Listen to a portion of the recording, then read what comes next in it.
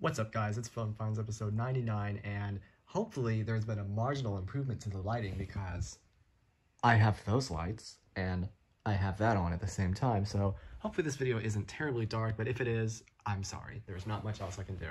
Anyway, as per usual with these videos, as I say, I'm sorry for not uploading in a while. It's just I don't have the time really, but at least I'm getting around to doing it now. I have a bunch of stuff to show, but again, why wouldn't I have stuff to show? Otherwise, I wouldn't be making this video. So let me stop my rambling and let me get on to it.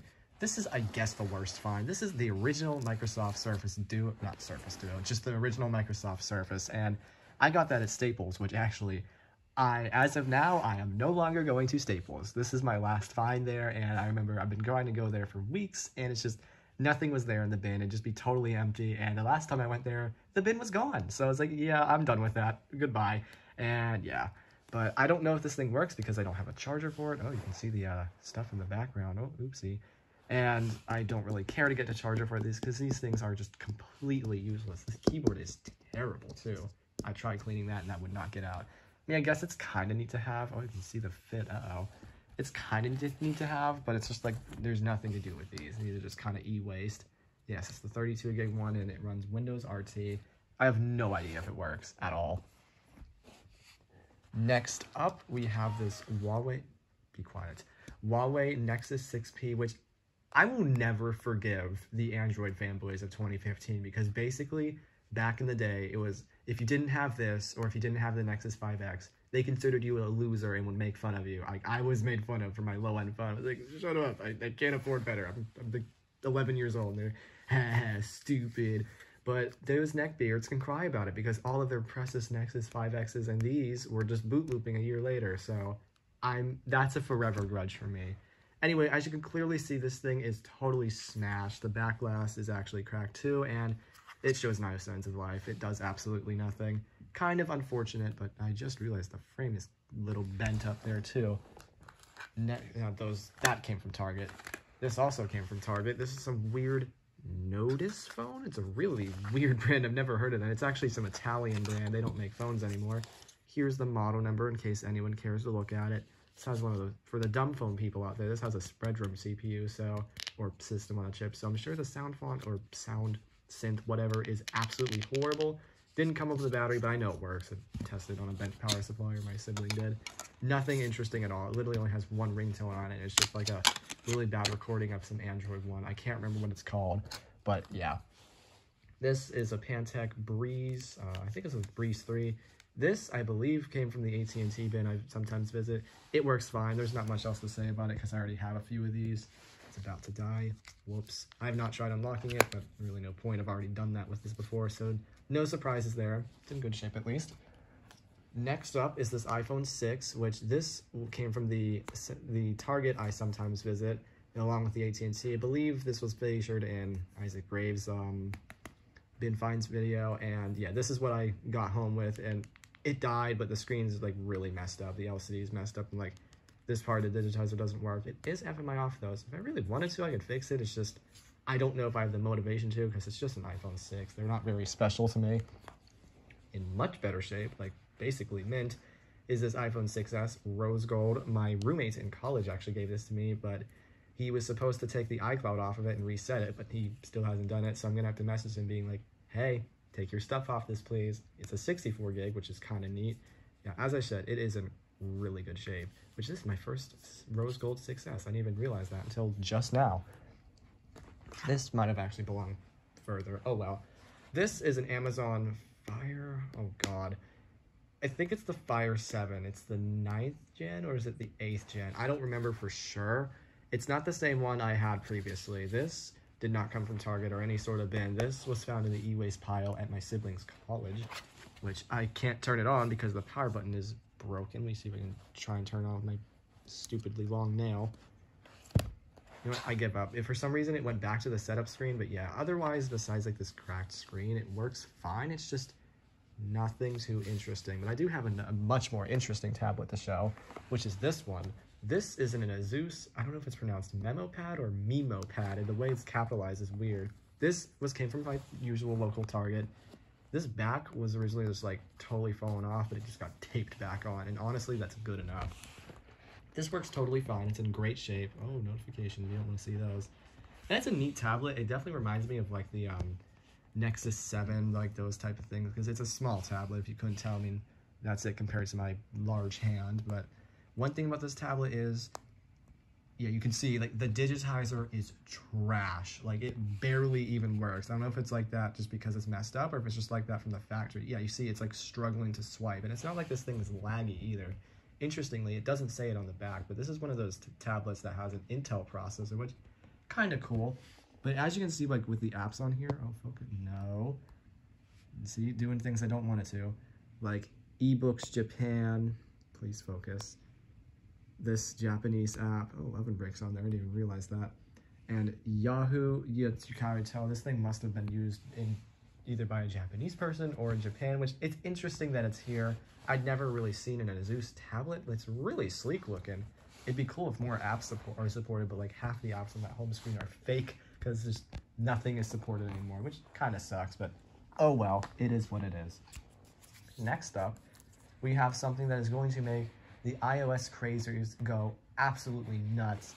This is an iPhone 5 running iOS 6. Now, before you all bludgeon me about how the thing is not in immaculate shape, I didn't get this. This is not a bin find. My sibling bought this off eBay for a very cheap price. The frame's in great shape too. Basically just was like, oh look, you have this now, which I'm like, cool, I guess. I don't really care for the whole iOS thing, but yeah, there it is. You can see this is very real. Don't try and break into my house just to steal this thing. It's not worth it. Some information about it. It is a 16 gig, and as you can see, yes, right there, iOS 6, and yeah, I mean, it's kind of cool, I admit, but someone on eBay successfully sold one of these in better shape, of course. The screen was fixed for $400. I mean, I've gone on this rant so many times, but it's like, if you buy iPhones or you think iPhones are that much more valuable or even more valuable at all just because of the iOS version, I'm sorry, but you're stupid. Like, you are genuinely so stupid that you don't deserve to have a phone collection. Like, that makes no difference. I mean, there's a slight cool factor, but does it give it any monetary value? Absolutely not. So stop getting these phones and doing whatever mods to them to make the iOS version lower and trying to resell them for like hundreds, like times more than what they're worth. Like, it just stop. I didn't realize there was a term for this. It's called legacy children, but any legacy children that watch my videos, you may as well like just stop because I don't like y'all. That's all I have to say. But yeah, good to have, I guess. And on that note, here's another iPhone 5. This is just I think this is a bin find. I honestly don't remember. It's on iOS 10. It's in good shape. It's just this screen protector on it doesn't feel very nice.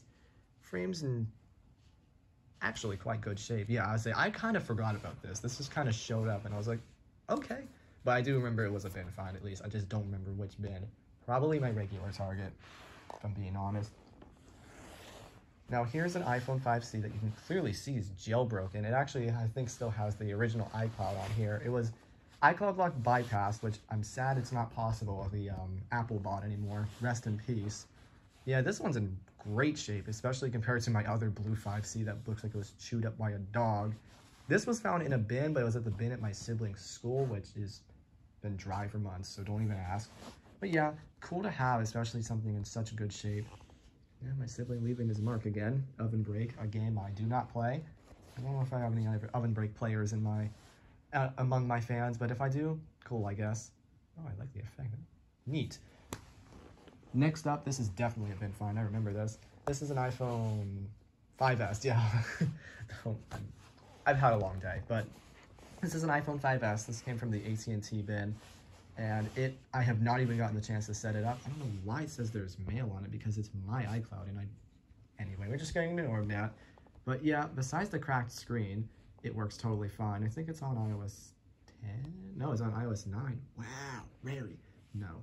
It's, yeah, 32 gig, but pretty cool. I should fix the screen of this eventually. I have a lot of these. I have no time to fix these anymore, I swear. I just don't think about it. Frame's a little banged up, as you can see, like there's this dent there, but actually, other than that, basically fine. Yeah, other than that, it's basically fine, so that's cool, I suppose. And we're gonna have to move over here because this one is just the battery is kind of crapping out on it. But this is an iPod Touch 5th gen? I think it's a 5th gen. Let's just check to be sure. It is an iPod Touch 5th gen. It's on iOS 9, also a 32 gig like the last device, and I'm gonna be honest, I don't remember where this came from. It was probably just a bin find, but like, I genuinely don't remember. I've had this for a while, and it's just been meaning to show it off, but yeah, whoops. Oh well, it's cool to have though. I mean, I don't have enough iPod Touches, especially the newer ones, but I just want more, but who knows how many people are gonna throw those out. I don't think there was anything interesting on this. I think it was just reset when I found this, if I remember correctly, but see that it says it's only gone 100%, but I guarantee you as soon as I take it off the charger, it's going to go straight down to 10%. So let's not. Next up, we have these two BlackBerry Z10s. I have actually wanted one of these for a while now, but I guess Isaac Graves, like, he got a bunch of them somehow from, like, the company his mom works at, and he's like, hey, I don't want these anymore. You can have them, and he gave me two. Can't remember which one it is that doesn't do. Okay, so this one worked. I didn't get the chance to mess with these much, but you really can't do much with them because they're on the Wi-Fi, and I just can't figure out what to do with these. Besides, I watched a YouTube video on it and it worked. That's really it. I mean, not a whole lot you can do with these anymore, considering BlackBerry devices are like officially completely unsupported. I haven't taken any pictures with it or anything. It's a sleek phone though. I really like this design. I think this is basically just Android Jelly Bean with a heavy skin on it. It's just, they're sneaky about it. I know it can definitely run Android apps. I just haven't tried messing with it, haven't really done much with it, just, again, haven't had the time to, but it's a good thing to have in any type of phone collection.